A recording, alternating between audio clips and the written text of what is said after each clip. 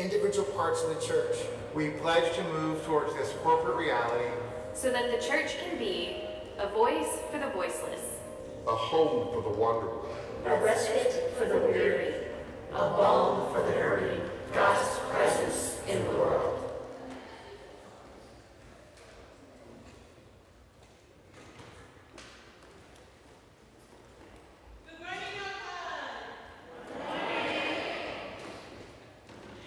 We're running, you know how it is here at Oak Lawn. So I'm glad that we are, that I am among a family, that it loves me. So it doesn't matter if I'm running from all the way to over here. So we want to welcome you. If you're here for the first time, or maybe for the fourth time, or maybe you never fill out a Connect card, I want to invite you to do that. There is a way to know you better, to have a coffee with Pastor Rachel, Pastor Ryan, and if you want a coffee with me, it needs to be a coffee and maybe a cookout, okay? I don't accept coffee only. It needs to be longer than that. So, just letting you know. We have a couple of announcements, and you can see that on the back of your bulletin. And for the people that is online, we welcome you, and you're gonna have a Connect card there linked to the video. You can go to the comments, and you're gonna see it there. And you're gonna have the bulletin, digital bulletin as well, so you can see all the announcements. And probably when you get in today, you saw a big QR code at the door. That is the QR code that we spoke about last week. And once you go into that QR code, it's gonna take you directly to a web page, our web page, that it have all the buttons that we need for worship service. You have the bulletin, you have the Connect card, it has there the offering button there. You have linked the Emily Dickinson book digital, so you can click and you can see it wherever you are. I mean, if you want to read it sometime at work or something, you have it there, so you can get it from there as well. So if you want to explore that that QR code, it's going to be fun. And also it had a button that it takes you directly to the YouTube channel, which we have all the worship services uploaded there as well. So in case if you want to just watch again another sermon, or hear it again, or share it with somebody, there is a way to do it. And I have an announcement that I want to share with you, and that we are looking forward to accomplish it. This is for the cookbook. Many of you have heard about it, and we are so excited that we want to have it done, and that we wanted to share all our recipes. So if you have one, and if you want to share it with us and be part of this book, you can submit those recipes at cookbook@oilumc.org, and you can get one of these little papers so it can remind you the email, and Kathy has all those little reminders in the back, so that way we can complete that. And imagine knowing the recipe that Pastor Rachel loves, which is your fudge or your cake, or you have like 4. The rum, oh my God. Let me tell you, my birthday was a few weeks ago, and I received the best gift ever, or one of them, and it was a rum cake, okay? I got drunk before noon. So, just letting you know, it's a really good recipe. So if you want to get that recipe, you need to be part of the book, and you can get the book later, but we would love to have all the recipes that we can, so we can have this book ready, and we can share them. And it's a way to bring a little bit of Pastor Rachel, kitchen into our kitchen as well, or Pastor Ryan, or Joni, or Chuck. Do you cook? My wife. Ooh, you see? He's going to submit a recipe as well. So, there is a way. So we welcome all of you, and it's so happy to have all of you here and the people online. So let us prepare our minds and hearts to worship today. The announcements are here. They're not going to go anywhere, so just take your time, and you can read them again later. But for right now, let's take a deep breath, and let us prepare.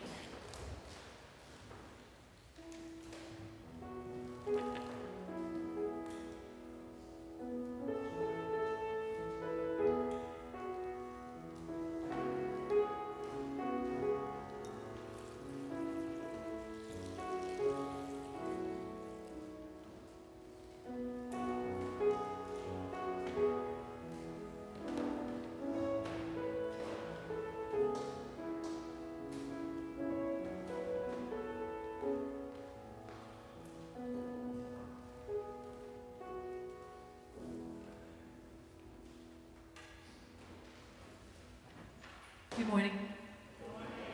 We invite you to rise as you're able and join in the call to worship. You'll find the words on the screen, and they're also on the front of your worship bulletin.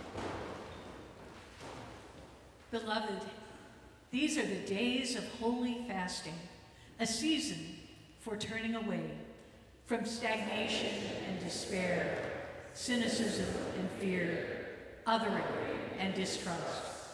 So, beloved, let us turn our hearts Godward, for there we will find generosity and light, wisdom and hope, poetry and wonder, love and new life. Let me invite you to remain standing as you are able as we join in our opening hymn, number 357, Just As I Am. We're going to be singing verses 1, 3, 5, and 6.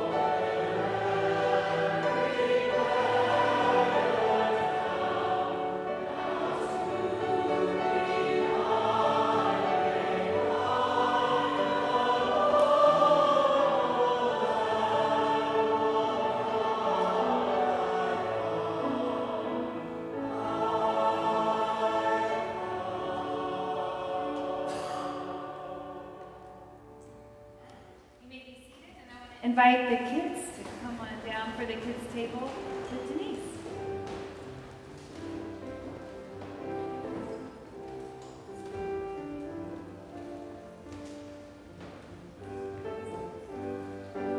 Good morning. Good morning. How y'all doing?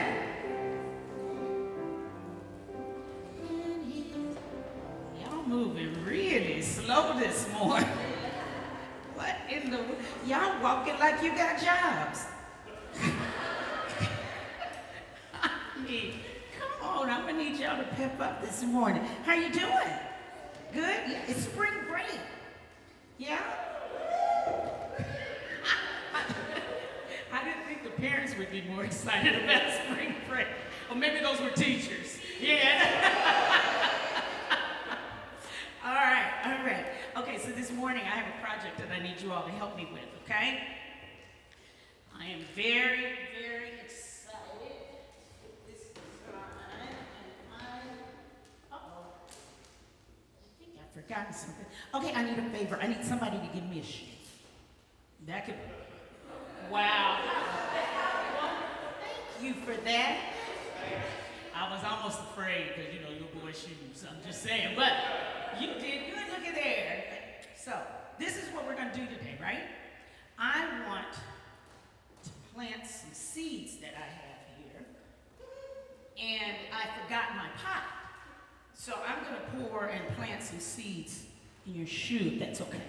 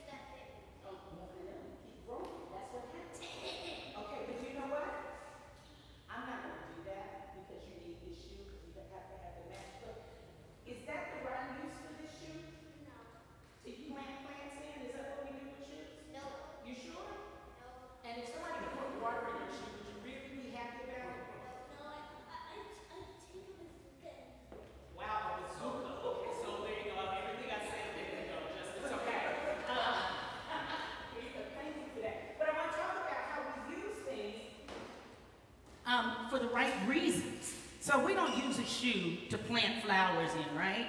Or we don't tear pages. We use everything for the right reasons. So in our scripture today, it talks about how Jesus got really upset when he came into the temple and people were buying and selling things in the temple and taking shortcuts through the church to get to where they needed to be. Because what's the church made for? Christ, and to worship, right? And it was the temple at the time, and that's what we use it for. That's the right thing. It's not. So Jesus got kind of mad. You know what he did?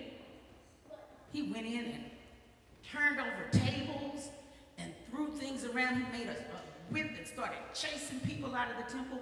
And it's not about the building. It's not that we worship the building, but it's the representation of what the temple means. What do you think the temple stands for, or the church stands for? You said it a minute ago. Yes. It's how we worship Christ. The way we treat our building, the way we treat our bodies. You know, if you fill it with a lot of junk food, everybody hush. If you fill it with a lot of junk food, or if you don't take care of it, you don't exercise, are we really taking good care of the gift God gave us? No, so we have to take care of our bodies as a temple. We have to take care of the building that God gave us to worship in and to use it and respect it correctly, right?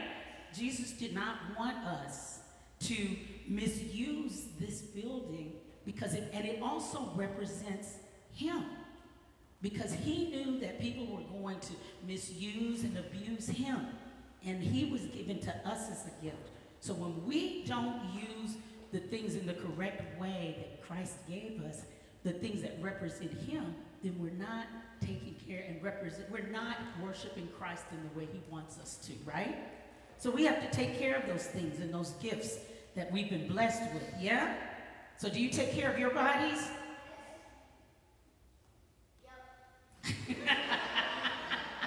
You exercise? You swim? That's good. And eat right? Yes. And yeah, I do chin-ups every time I sit up.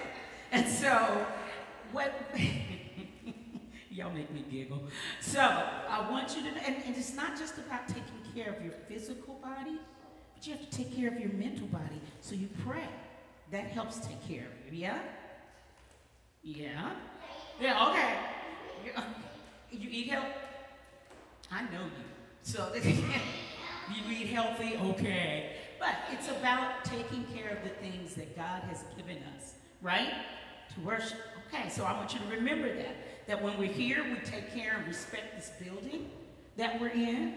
Thank you for that. You take care, and you take care of this building that we're in, right? Okay. So before we pray, I want to do something real quick because, you know, I'm real big.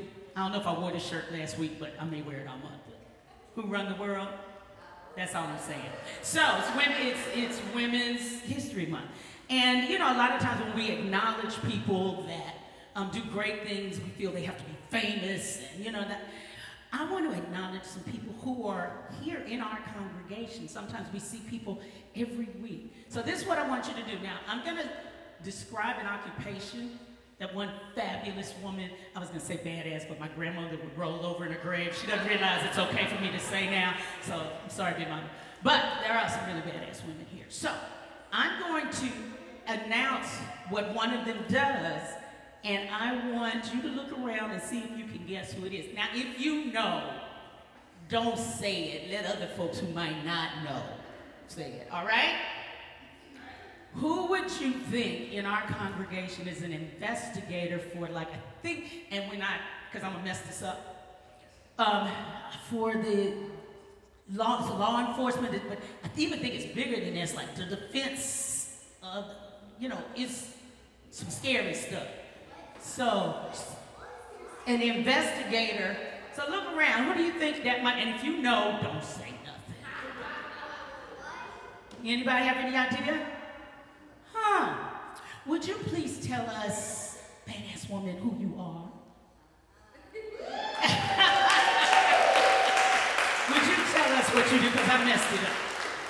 I'm an investigator at a defense contractor. I investigate people who apply to work in law enforcement or for the federal government to make sure that they are suitable for the line of work that they have chosen. Yes, yes.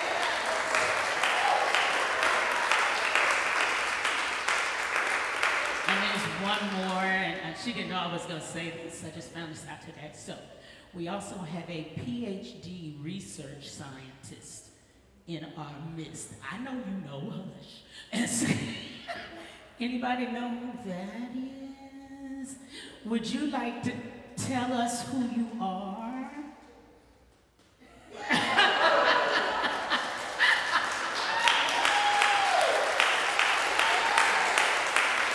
Did I get it right? You want to tell them what you do? I'm a political scientist for oncology trials for work. Yay! Pardon? I got 2 more weeks of women. I'm good. See, now you done messed it up. I can't use her now, you know?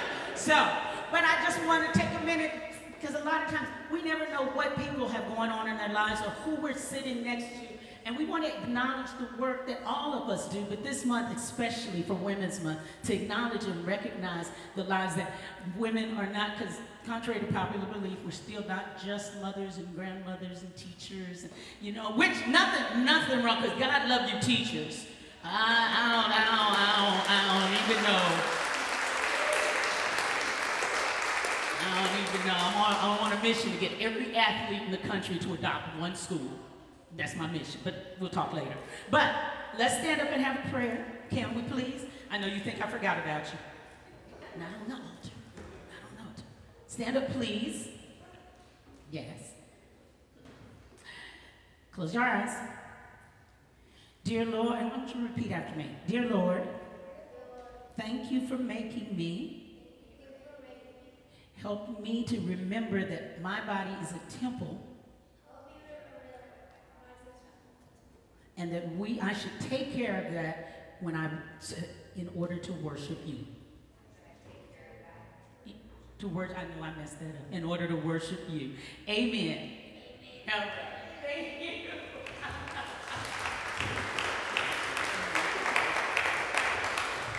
Thank you. I want to invite everybody to rise as you're able and pass the peace of Christ with one another today.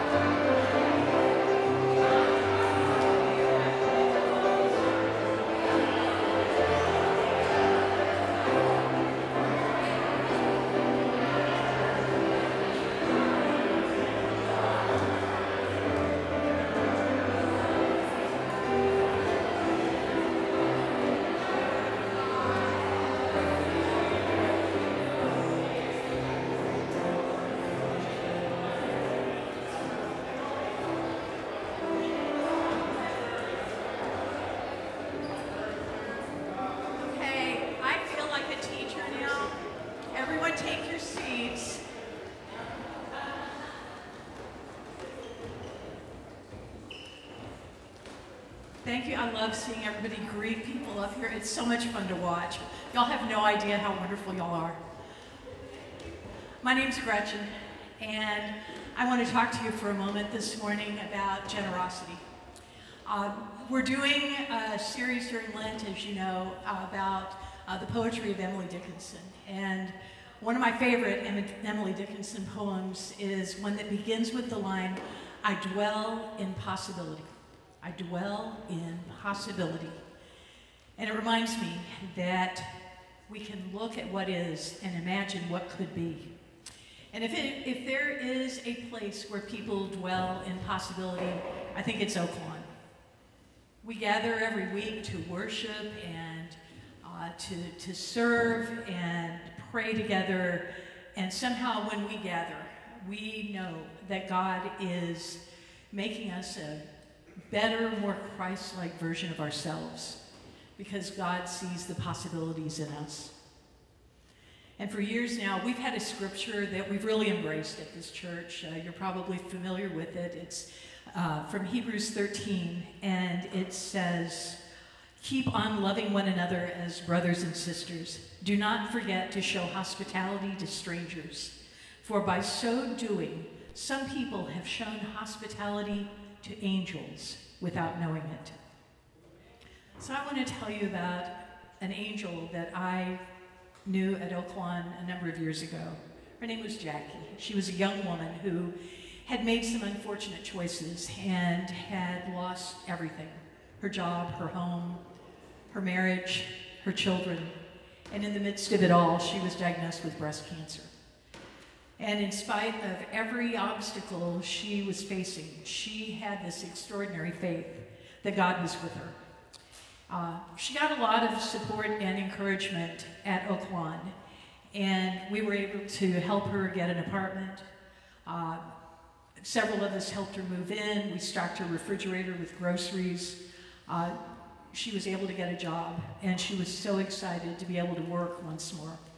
So a couple of weeks after she started her job, she showed up early on a Sunday morning, and I was here, and she came up to me and handed me an envelope. And it contained a check with what I recognized to be a substantial portion of what I think was her first paycheck. And I looked at her and I said, "Jackie, you don't have to do this. Nobody expects you to give money to a church with all you're going through." And she looked a little insulted. And she said, "But I need to give." And I realized that for Jackie, giving was much more than just obligation. It was a way of reclaiming her dignity and her sense of purpose.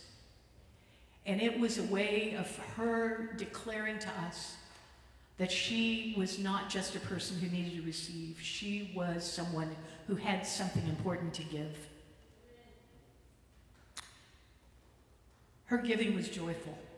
And her giving spoke to me of possibilities that I almost missed in her life. So I wondered many times afterward if Jackie was one of those angels that they talked about in that scripture that was sent to teach me something about generosity. I'll never know. That's my story, however, and I am sticking to it. Because we dwell in possibilities here at Oak Lawn. So I want to invite you this morning to dwell in possibilities as well. Your financial giving keeps our doors open at night for support groups who are helping people who are struggling to break free from addiction. Just that act of being open and having a gathering place for people who are dealing with addiction in their lives has the possibility of transforming them. Your generosity makes it possible for us to provide shelter and clothing and warm meals for people on freezing nights. Your generosity makes possibilities possible, and your generosity, makes you an angel as well. So join me in making possibilities happen at Oak Lawn. Thank you so much.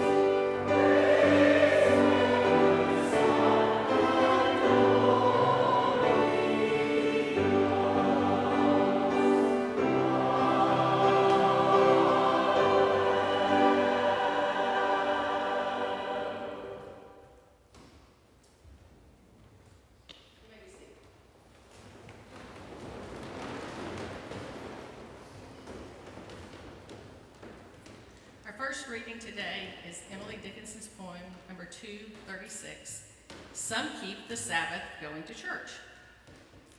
Some keep the Sabbath going to church. I keep it staying at home, with a bobolink for a chorister and an orchard for a dome. Some keep the Sabbath in supplies. I just wear my wings. So instead of toiling the bell for church, our little sexton sings. God preaches, a noted clergyman, and the sermon is never long. So instead of getting to heaven at last, I'm going all along. Our scripture reading today is John 2:13 through 25.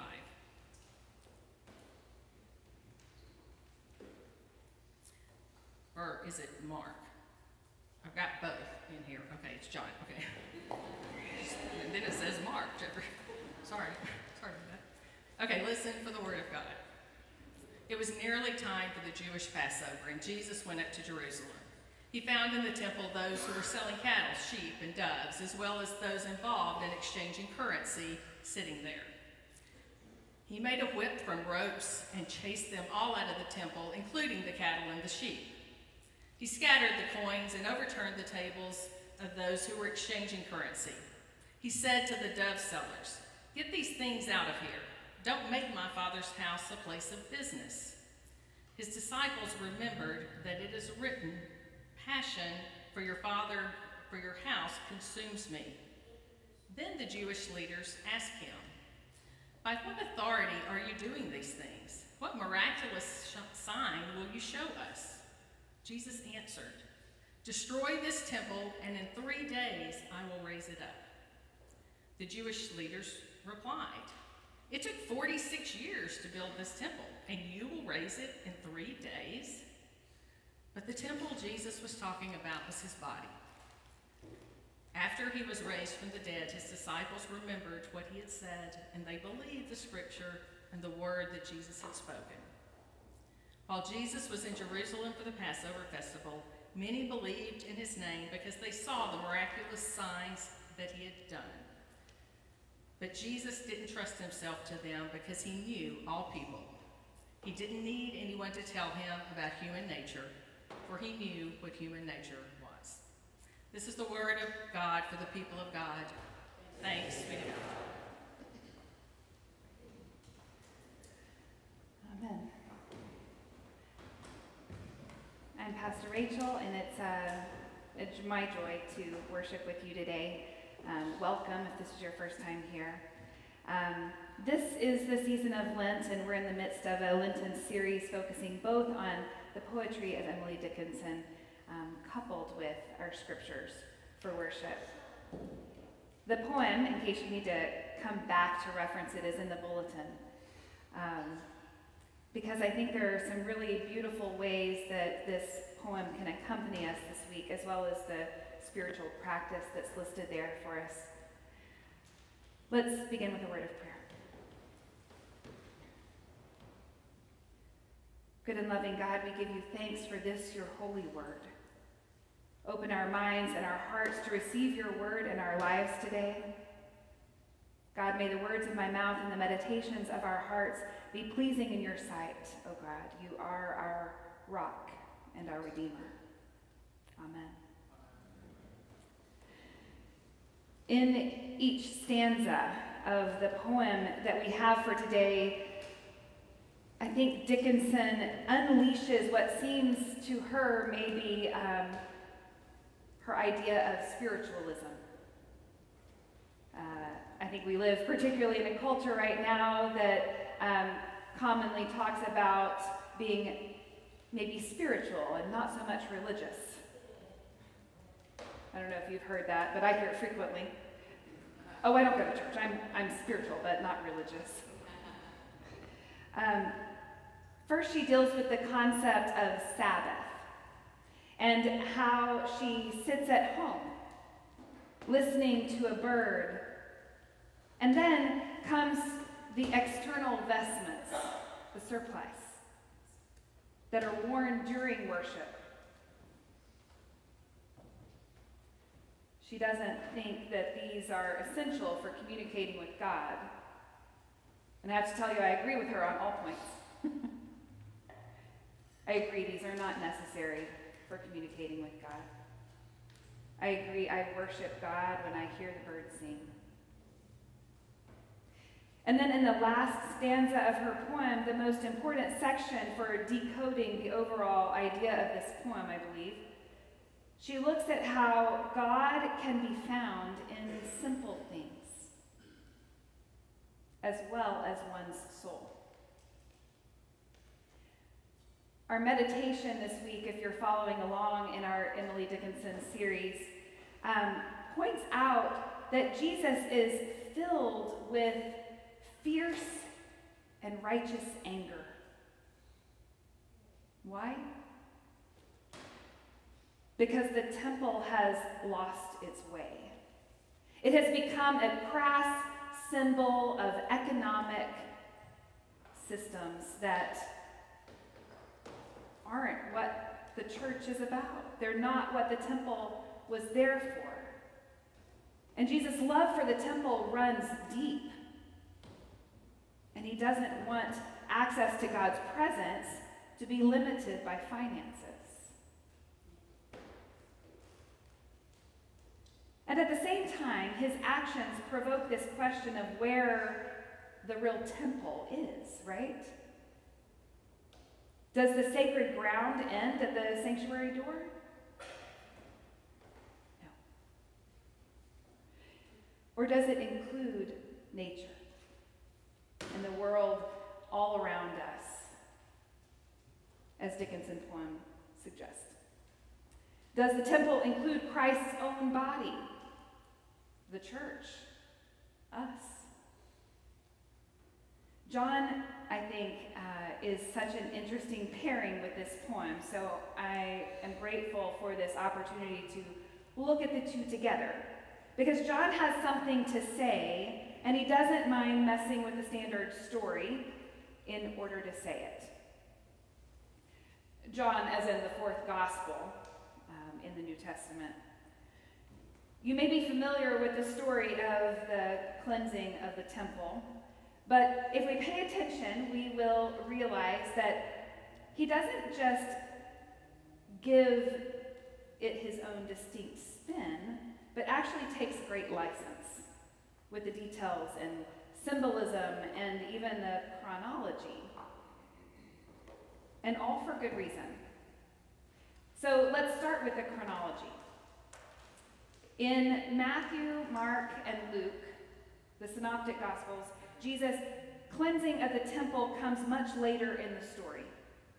Just after Jesus' triumphal entry into Jerusalem, the story actually plays a pivotal role as this last straw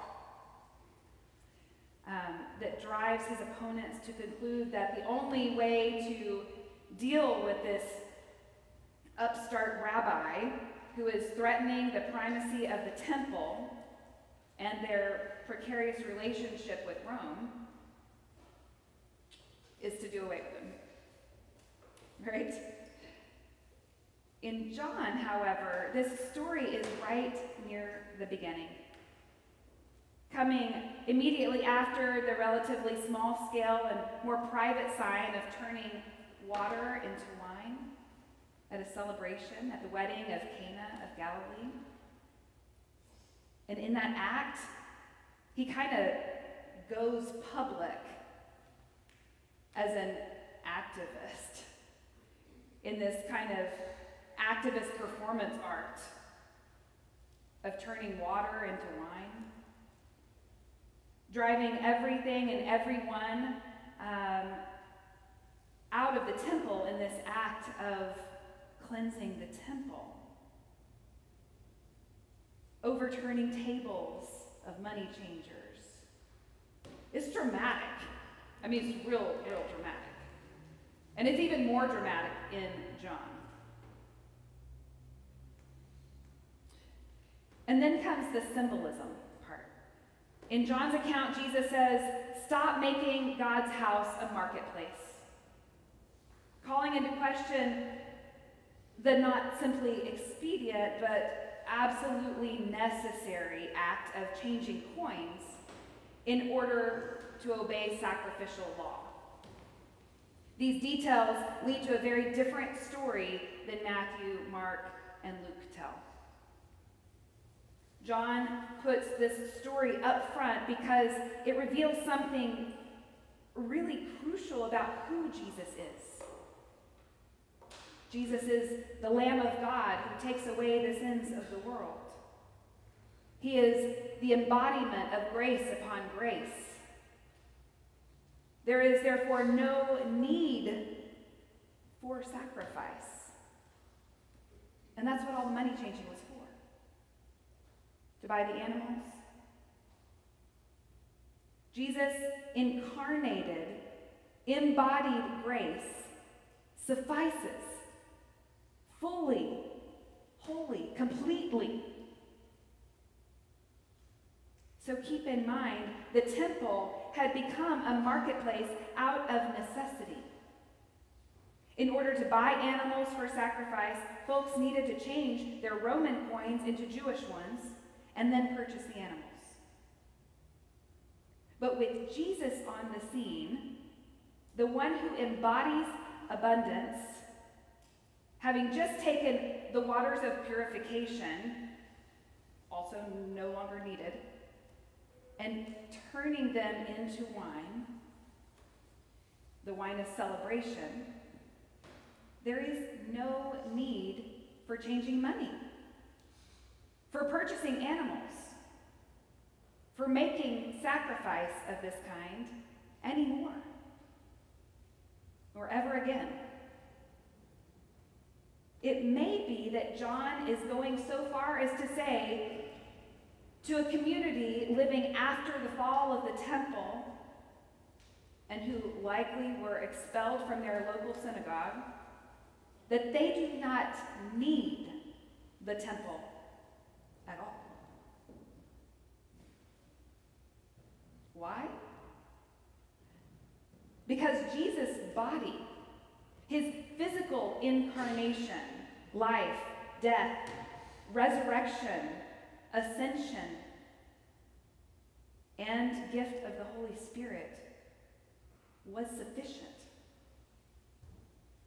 and is sufficient to mediate God's grace and mercy. Jesus is the one who introduces us to the parental heart of God. That's huge. The one who makes the unknowable God actually knowable for us and approachable. Then and ever since then. In Celtic spirituality, there is something that is called, that is referred to as a thin place. A thin place is maybe sometimes referred to or identified as mountaintop experience, or something in nature where you have this glorious spiritual experience. But it's a place where you feel the beautiful natural setting combining with this finite material world and God's eternal presence. And they come together in a way that you experience them all at the same time, and it doesn't feel like there's any distinction between them. And they call this a thin place. And I've appreciated that phrase because I use it to describe those places where I can so clearly feel God's presence and power. But when I read John's testimony here, it occurs to me that really every place has the potential to be a thin place. Because God's presence in Jesus is set loose in the world. No longer confined to the temple, or for that matter, the church, but always available to us the body of Christ.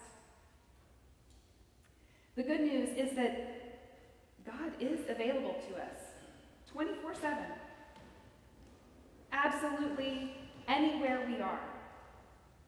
And that anywhere can be geographical or spiritual. In a church or at the club, at work or at school, at a spiritual high point in our lives, or something that feels like a desert. When we are with those that we love, or when we're in places that feel desperately lonely.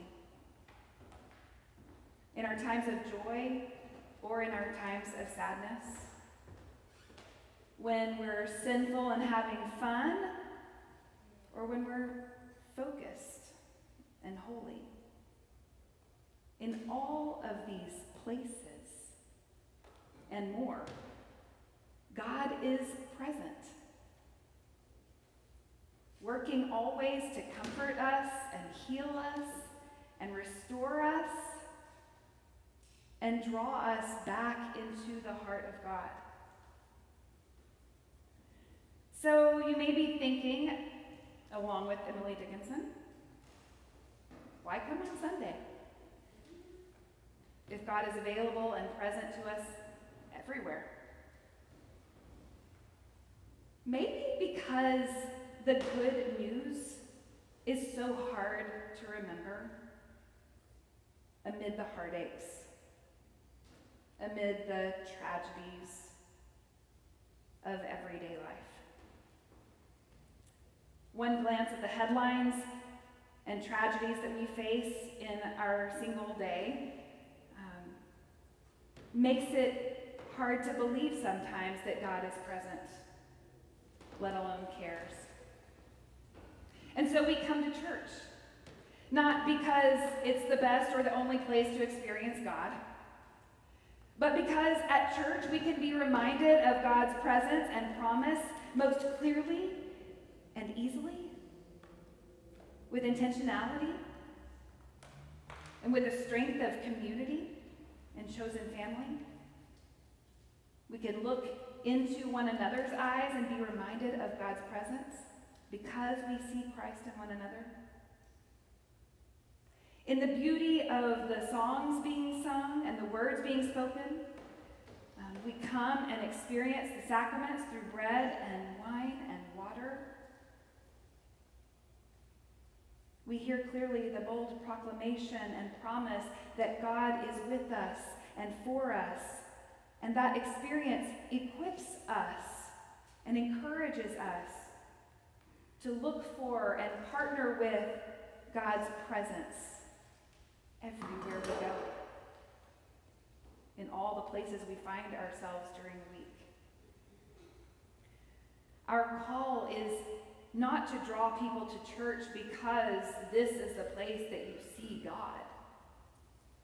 Our call is to invite other people to come and join us in this place, because when you come here, you might be reminded of God's presence and power in your life that will accompany you and strengthen you as you go from this place, so that this 1 hour might fill you and sustain you the other 167 hours of the week. And then we rinse and repeat over and over and over again. Does the sacred ground end at the sanctuary door? Of course not. Of course not. But I'm preaching to the choir today because you know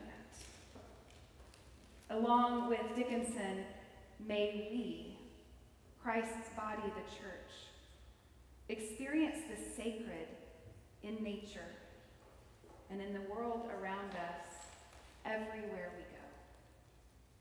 Amen.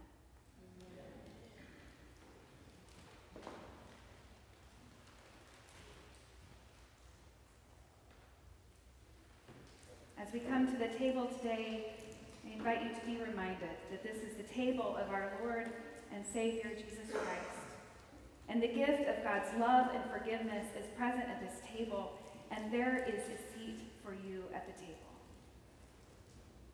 Christ, our Lord, invites to his table all who love him, who earnestly repent of their sin and seek to live in peace with one another.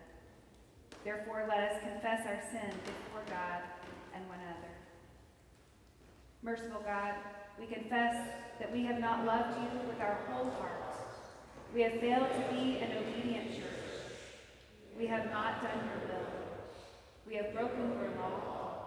We have rebelled against your love. We have not loved our neighbors, and we have not heard the cry of the needy. Forgive us, we pray. Free us for joyful obedience through Jesus Christ our Lord. Amen.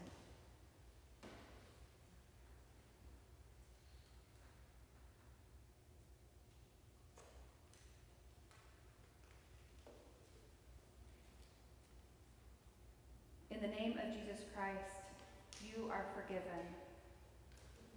In the name of Jesus Christ, you are forgiven. Glory to God.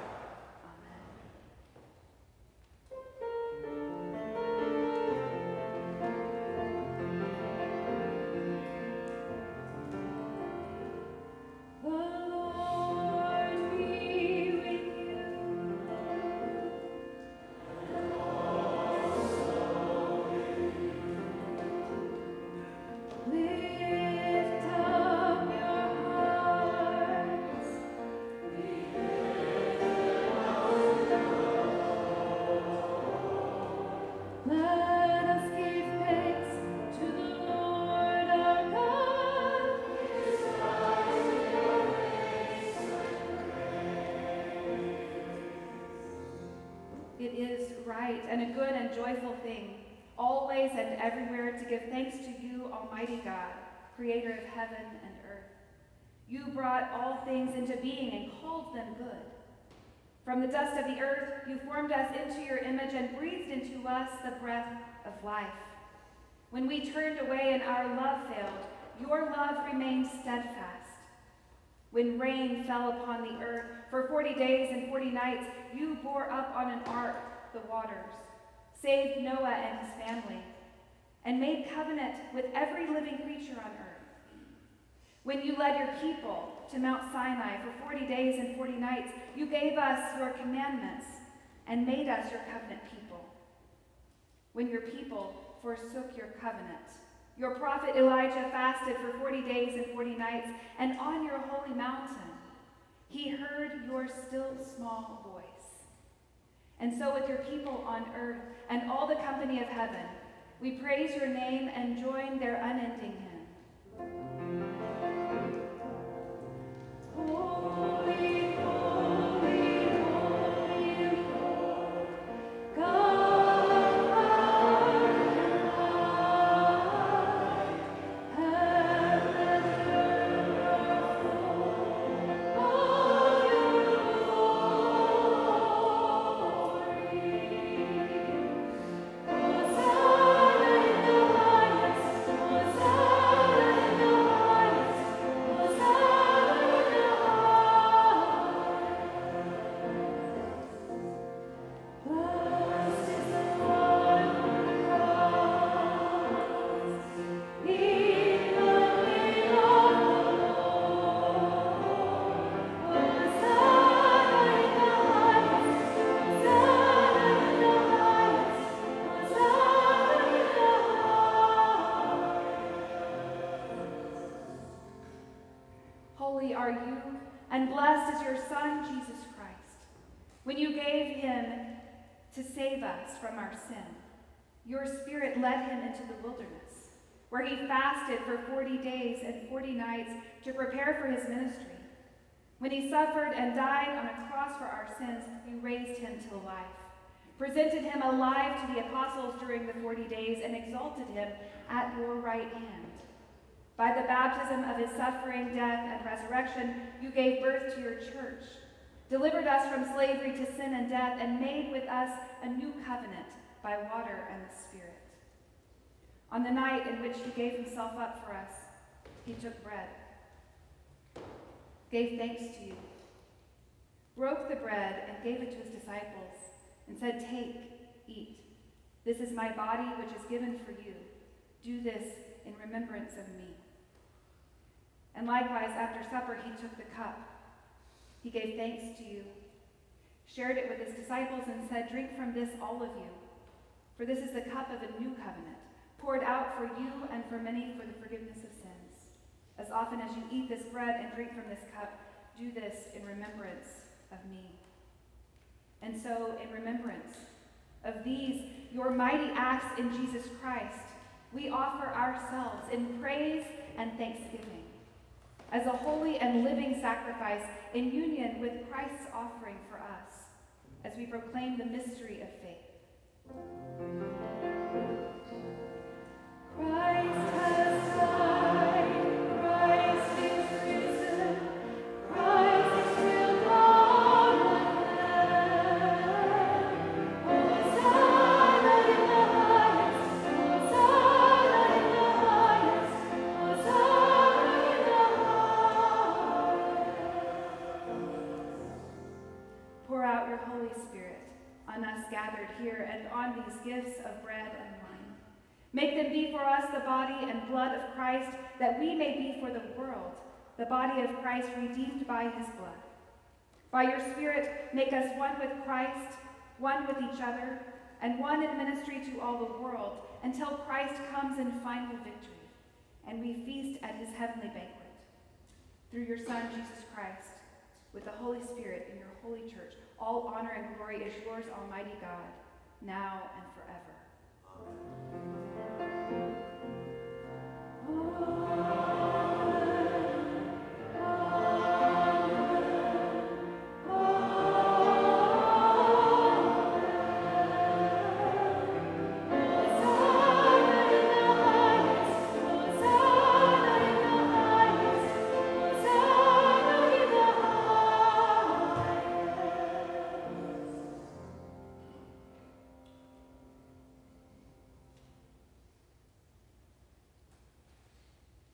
We who are many are one in the body of Christ.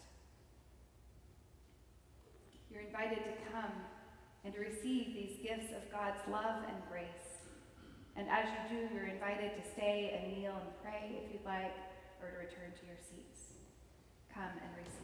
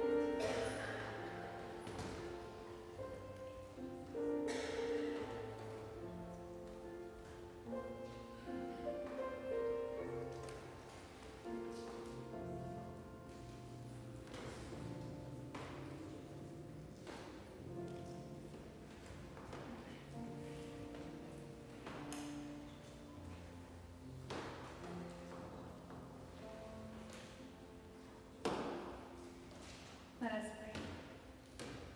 Oh God, we give you thanks for this holy mystery in which you have given yourself to us. Grant that we may go forth in the strength of your Spirit to give ourselves for others. In the name of Jesus Christ our Lord. Amen.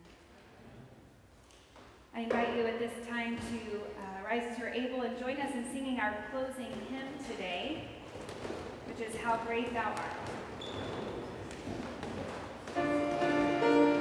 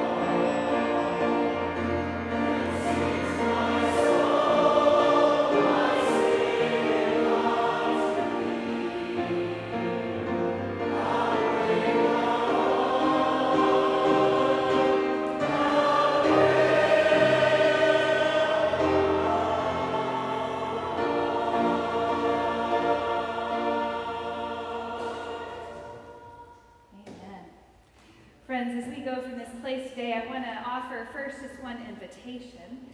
There are so many places that your soul might sing in the world this week, and I hope that you worship God in all of them, in all the places and all the ways that you experience and encounter God in the world.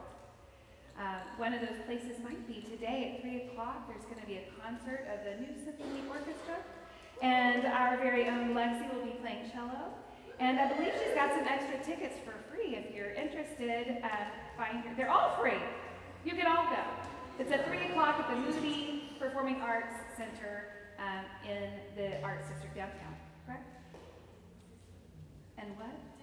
And Denise is singing. You get two of our very own in one concert. So go enjoy the music at the Moody Performing Arts Center today and let your heart be filled. Listen to the birds. Listen to the world around you and all that God is doing in nature, all that God is doing in the people that surround you. Today and every day, be reminded that God's presence is not just in this room. You don't come here to find God.